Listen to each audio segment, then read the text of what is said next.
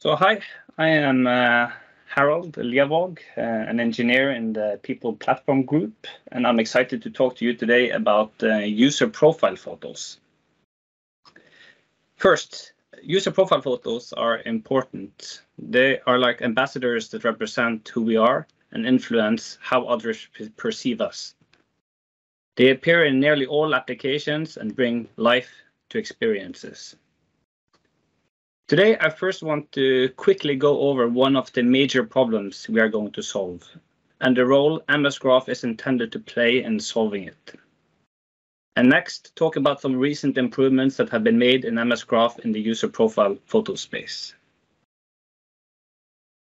So there is a number of different photo sources that come into play for a single user. And between some of the sources, there are sync mechanisms as well. On top of that, there are multiple photo APIs in use, which use one or more of the photo sources. Even APIs that are documented to have already been deprecated. As a result of multiple APIs being used, there is incoherence.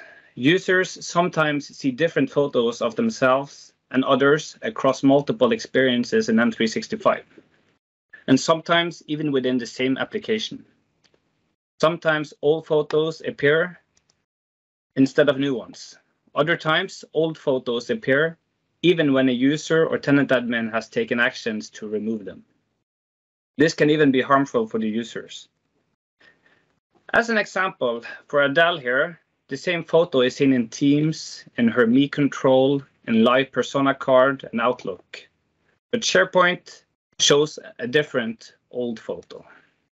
Such inconsistencies is something Microsoft is dedicated to fix, to provide consistent user profile photos within M365.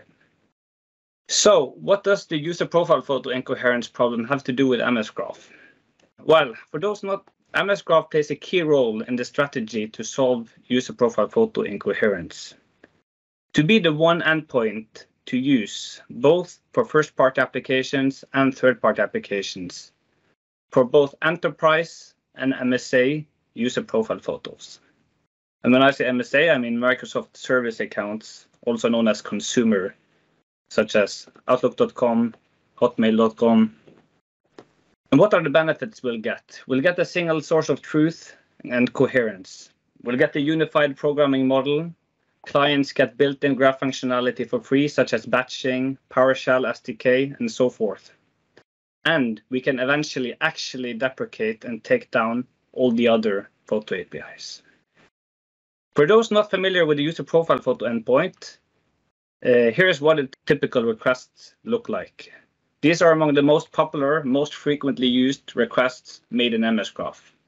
Now, let's talk about some recent improvements we've made. When it comes to improvements that have been made recently, several of those affect the incoherence problem. There is an ongoing internal campaign to ensure that all internal applications move to MS Graph for photo operations. Already a number of partners have moved and the effort continues. As such, user profile photo incoherence has already been reduced. Another important improvement that affects the goal of moving all photo traffic to MS Graph is that support for MSA user profile photos has been enabled in MS Graph v1. It has been available in beta for a while, and multiple improvements have been made, especially when it comes to reducing latency. This means that for the first time, MS Graph v1 supports both enterprise and consumer user profile photos. And obviously, such support is required to have all applications move to MS Graph, also for consumer scenarios. It is worth noting, however, that third-party applications do not have access to the user read-all scope.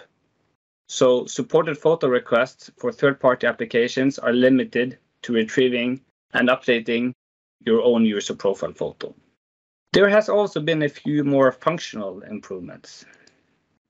One such is that we allow uploading larger photos, and on retrieval, the default behavior is to return the photo in the uploaded size.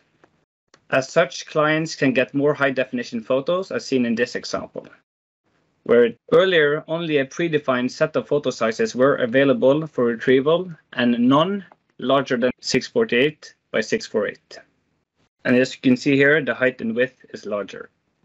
Still, for backward compatibility, we still support retrieval of those predefined photo sizes. Another functional improvement is that eTags are returned in weak eTag format rather than strong, as seen with the W/ prefix.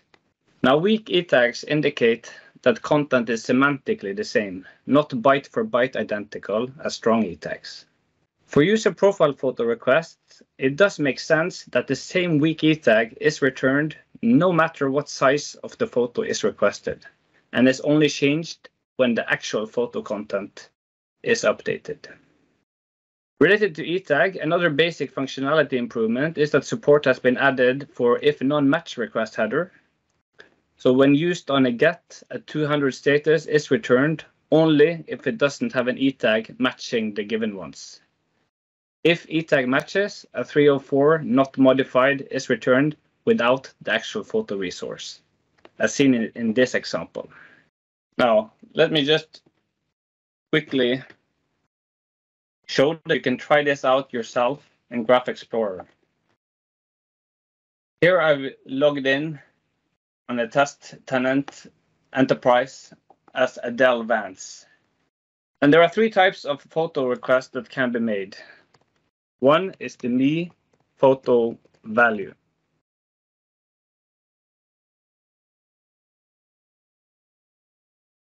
The two other requests are you can either use the ID or you can use the user principal name.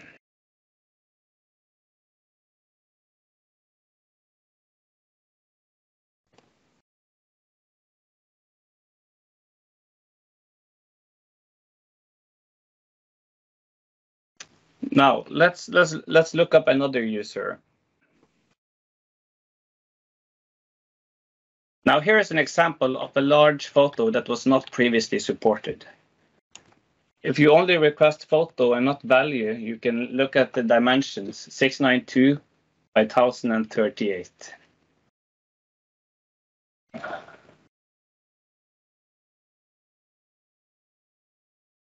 What you can also immediately see is the weak eTag.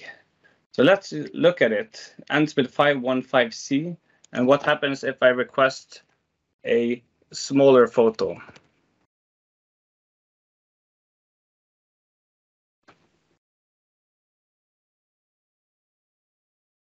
Smaller photo is returned while eTag remains the same.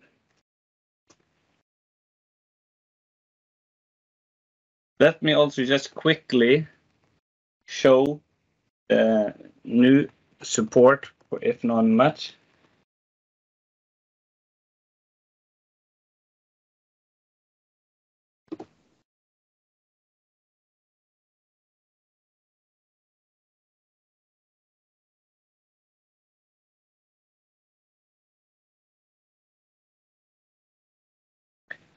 As expected, we get the 304 not modified. Let me just also show that in this example, I've logged in with the Outlook account. And the behavior seen there is exactly the same. Weak eTags, same support for if non-match. And as I mentioned, this is the first time we have support for consumer profile photos on MS Graph v1. So to summarize, Microsoft is dedicated to fix the user profile photo incoherence problem, and we're making heavy investments on MS Graph to fix incoherence and to be the one API to use for user profile photos across M365 for both first-party and third-party applications for both enterprise and MSA user profile photos. So some next steps. We will continue our efforts to move more partners to MS Graph for retrieving and updating user profile photos. Another thing is that it still remains to roll out the recent improvements to MS Graph government cloud environments. But there are further opportunities.